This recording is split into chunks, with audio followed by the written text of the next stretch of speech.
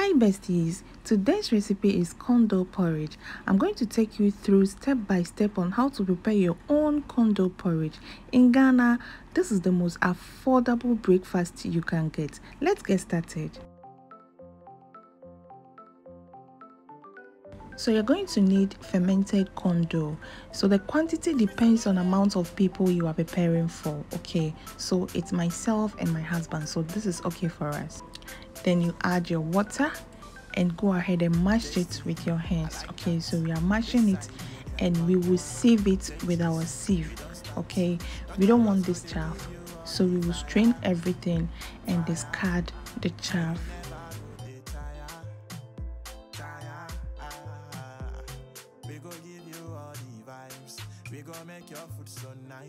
So I'll go ahead and transfer the mixture onto the pots that I'm going to use in preparing this porridge. Then I'll transfer onto my stove and stir it. Keep stirring because we don't want any lumps, alright? Don't stop stirring, keep stirring because you want to avoid lumps, okay? So as you keep stirring, you realize that it is thickening.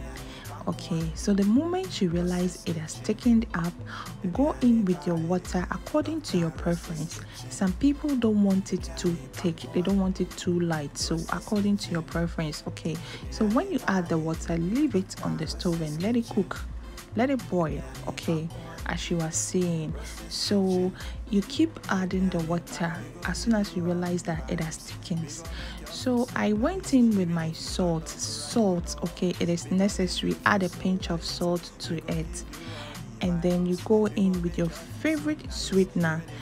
So I used stevia, so you can go ahead and use your white sugar, brown sugar, honey, any sweetener of your choice. Okay, so that is it, your porridge is ready.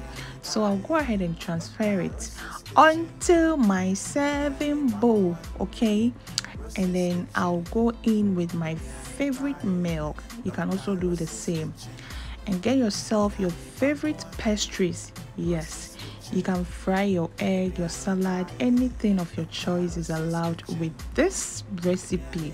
Okay, this recipe is recommended for everybody because it's so affordable. Okay, the reason why I said it's affordable is look at the amount of condo I used. It is for myself and my husband. I got this quantity, my husband got the same quantity, and we have some left over there. So follow me, like for more interesting and amazing recipes. Subscribe. Bye.